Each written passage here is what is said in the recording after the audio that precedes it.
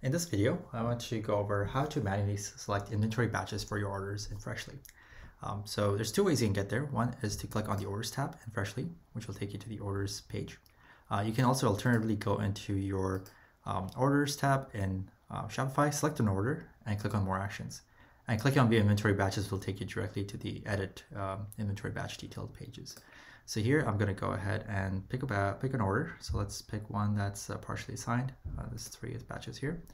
The first time you come here, all your batches should be assigned based on first in, first out, and depending at that time if there are any batches available.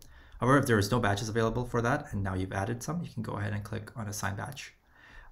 And here you should get all the options that are in stock as well as not expired. So you can see some of them are expiring in December. So I can go ahead and pick one. Maybe I want to pick something far out.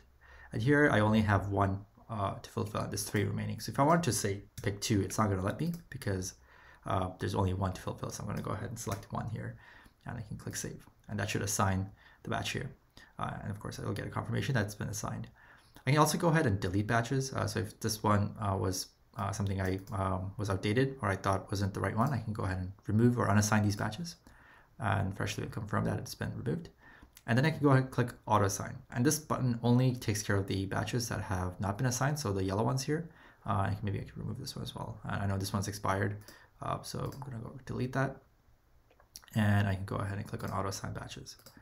And this will go ahead and assign all the batches based on first in, first out. So it's picked the ones, again, that's expiring in the future, so I don't have to worry about these.